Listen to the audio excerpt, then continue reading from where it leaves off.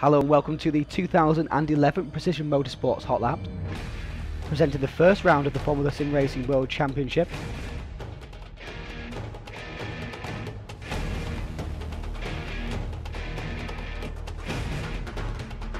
From the Kingdom of Bahrain, which is located on a small island in the middle of the Persian Gulf, population of just 1.2 million, capital city is Manama, the official language is Arabic, but English is widely spoken throughout this very rich kingdom.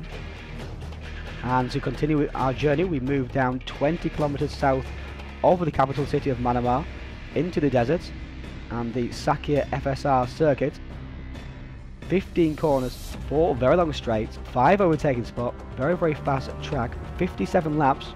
Drivers have to master this demanding track for 308 kilometers.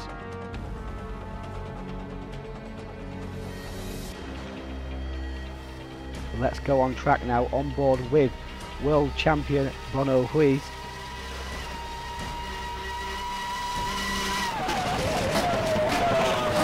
He's about to start his lap now, coming down the main straight.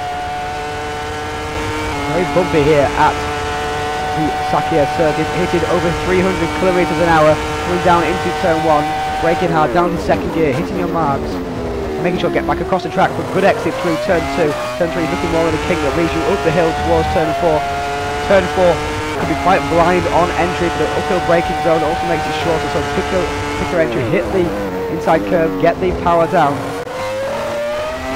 Now into turn 5, turn 6, and a very fast turn 7, down to turn 8, very tight hairpin, down to second gear, control the wheel spin, up now the hill towards turn 9 and 10. The brake is very difficult here.